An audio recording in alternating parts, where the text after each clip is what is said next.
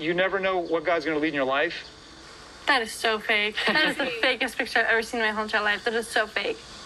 It could be filtered. Maybe she has a really good camera. This really physically fit old dude Ben is in an online relationship with this girl named Mahogany, who is obviously a catfish. My apartment smells of rich mahogany. Y'all already know I had to insert that Anchorman clip. I'll be honest, that's the only other time I've heard the name Mahogany, and if you hear the name Mahogany and you're talking to someone with that name, they're probably a catfish. Like, the name is a dead giveaway that this is probably not a real person. First impression of Ben, he's the perfect combination of Steven and David Murphy from 90 Day Fiancé. Surprise, surprise, Ben is from Michigan, where all the NPCs are from this season. Right away, the audience learns that Ben is desperate to find love because he grew up in a cult, and instead of working out a lot of the immense issues he has in therapy, he decides to hit the gym instead because my man's looking swole. When we first meet Ben, he is quite literally flexing on us. He's showing us that the beach is that way. Ben describes himself as optimistic, hardworking, and he takes care of his body. Ben recently got into fitness modeling because a coworker told him that he could earn $400 for 1 hour of work. When I first hear this, I'm like, oh my God, $400 for 1 hour of work? That is an insane hourly wage to stand there and flex your abs while people take photos of you. I honestly wish there was a way to fact check that. It just seems like an outrageous wage to be paid. I didn't know that you make that much money in modeling. Ben says even though the money's good, sometimes the job weighs on him because growing up, he was told that our bodies are sinful. Like I already mentioned, this dude grew up in a really weird Baptist cult. It's kind of like the ones where if you have a gay kid, they send him to gay conversion therapy. Like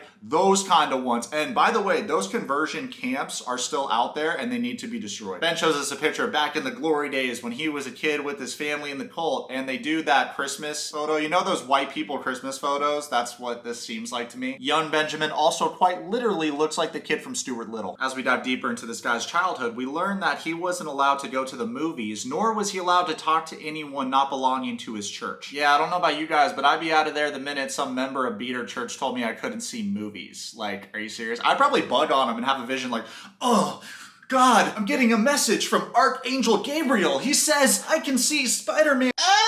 Ben's an interesting case though, because after he tells us about his negative upbringing with the church, he informs us that he became a pastor. I definitely wanted to go to heaven, so I decided to be a pastor. And I married my church children's ministry partner. Yeah, it's weird. I'm trying to look it up, but there's nowhere in the Bible that says you have to become a pastor in order to get into heaven. So from this and Ben's manner of speaking about the church, I can tell that he feels like he has spent his entire life living according to their narrative and not to his own. With his fellow minister wife, her and Ben had 4 children, and they tried to make their marriage work despite the problems because in their faith, they say if they didn't make it work, they would go to hell. TLC's outdone themselves this season. Whoever did the casting for this season deserves a raise. We have a lot to digest. I have a lot of experience with organized religion, so let's just get into it. Benny boy, I'm sorry that you grew up in a cult, but you're gullible as and the way that you're talking about your faith and your upbringing, it seems like you have a lot of regrets, but have you accepted your role that you played in your life? You know, because you're doing a lot of things where you're blaming everything on the church. And to me, it feels like you haven't really come to terms with the fact that you did that. Let me know what you guys think about this in the comments. I just feel like Ben should have realized that he was in a cult 40 years ago. It's hard to feel bad for the lack of common sense. Ben says 7 years ago, him and his wife left the church and tried to save their marriage, but by then the damage was done. When Ben talks about his marriage to his previous partner, he says that it was 24 years of neglect. My first marriage was a very artificial construct. Wow! What I think from the situation is that she reminds him of the past version of himself, and he's ashamed of the person that he used to be. Most people are going to say that I am going through a midlife crisis.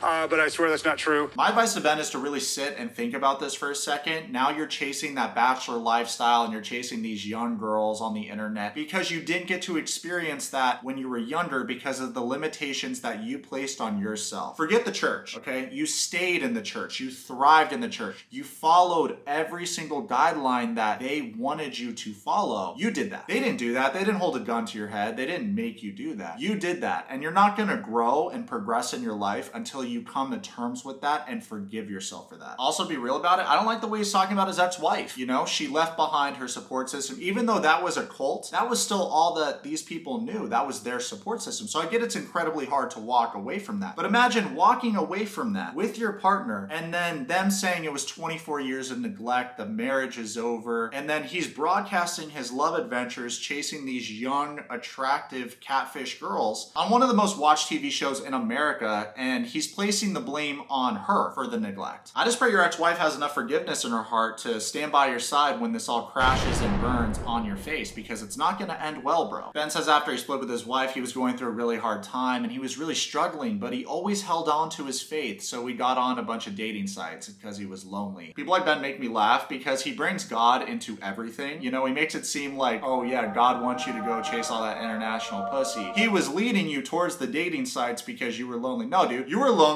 so you logged on and got onto dating sites because you want to hook up with girls. Just say that. Don't try to bring God into it and make it seem like it's the divine truth that God wants this lifestyle for you. He wants you to be a bachelor. Don't make it what it isn't. Because of my religious background, I was very inexperienced. I didn't understand how to navigate that world. Let's do some math real quick. 52 years old, just got a motorcycle, chasing 24-year-old puss. Sounds to me like he's on a noble quest to find the clitoris. My boy Ben's been working hard to get that DILF body, so he throws up a bunch of pictures of himself on IG, and apparently he noticed that one of his followers was super attractive, so he sent her a wave emoji. So Ben starts talking to his dream girl on Instagram, and it's becoming more apparent to me that this guy is a lost cause. Someone needs to take his phone away, maybe one of his children, because their conversation is absolute cancer. I'm gonna read it for you right now. Hi, comma, nice to meet you. I think you also have nice photos. Buddy boy, what 24-year-old girl texts like this? And his response, hope you have a good night from America. Blessings? I didn't realize that you were eating fucking supper. Blessings? Who ends a text message with blessings? Are my teeth yellow? I need to bleach my teeth. Then introduces us to his girlfriend he hasn't met in real life yet, named Mahogany, and reveals that she's from Peru. I've been all around Latin America. I've never once in my life met someone or heard of someone named Mahogany in Latin America. This girl's looks and the text messages do not match, my guy. I think you're on the wrong show. You should be on Catfish, not 90 Day. Ben goes on to gas up whatever dude he's talking to that is pretending to be this girl Mahogany. He says that her beauty is only matched by her wisdom and then shows more text threads between them. Oh, fuck you. Not the typical, I always felt that my purpose in life was to help people. And then his response, you have a very kind and sweet heart, Mahogany. My purpose in life was to help people. That's funny because later in the episode, it's revealed when this guy is talking to his friends that this girl asked him for a $1,000 loan. And that's how he said it. I gave her a $1,000 loan. She asked for a loan, which is different. A loan is money. She asked you for a loan? So did you give it to her? Yeah, I did. No, dude, you're getting scammed by someone that's pretending to be a girl. It's not a loan if you're never gonna get the money back. I can't believe people are still giving money to someone they met online that they haven't video chatted with. Like, it's year 2022. She just doesn't like video chatting, and I understand that. But I insisted that she send me like a video. Hola, buenas noches. Es Mahogany. Por aquí, it's Mahogany. Wait, this dude doesn't realize it's sus? Mahogany sends him a pre-recorded video and won't FaceTime him? Now I'm 100% certain this dude is talking to Mahogany's boyfriend. Ben's female friend seems like the only normal person here. To make matters worse, Ben openly admits to getting catfished before by a guy in Nigeria pretending to be a girl. But I know that's not the case with Mahogany because we just keep connecting every single day deeper and deeper, and you can't fake that. Guys, comment below your Venmos. Maybe Ben watches these dumb videos I put out on my channel. Shoot or shoot, pew pew. Did you know that if you text someone pew pew, it shoots laser beams? I bet Ben didn't know that. Ben goes on to say, despite the vast age difference, he feels like this girl is his soulmate. And to make it even funnier, every picture they show of this girl, it looks like it's a different girl. Sign 312, you're getting scammed. The marvels of science. I've been playing so much Heimerdinger on League recently. As soon as I talk about Jesus as my savior and I'm not interested in a sexual relationship until after marriage, that usually is something that will turn them off. Yo, Benny boy, you can always slide into Girl Defines DMs. Those girls stay searching for godly men. This girl in Peru sounds too good to be true. See what I did there? I'm like Dr. Seuss. Let's list the facts. Her name's Mahogany, and also she's not interested in any sexual intercourse with you. Wonder why. And for me to talk freely to Mahogany about those things and for her to agree was just very unusual. She has a love for the Lord, as do I. She has a love for the Lord, as do I, with a picture of her looking promiscuous as fuck in a bra. Yeah, dude.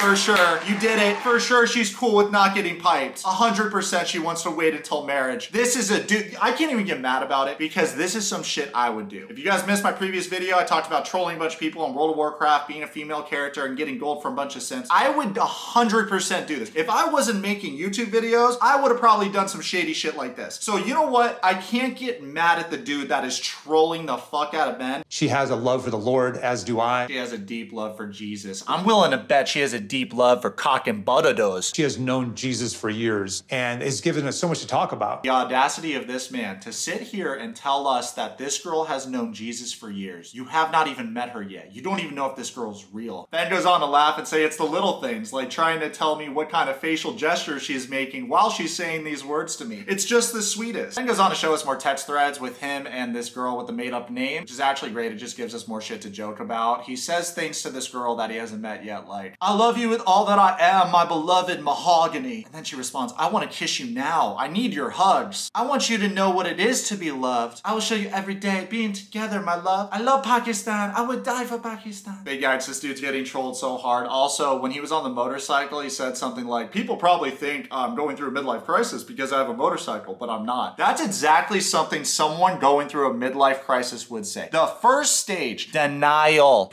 I want to marry this girl. I do. You love her? Yes. You're already there. I'm already there. Or From 3 months of felt. texting. Yes. Yes. Guys, hope you enjoyed today's video. I can't wait to make updates about this couple. The whole situation seems so funny to me. Guys, comment below, subscribe, and follow me on Twitch and on Instagram right now.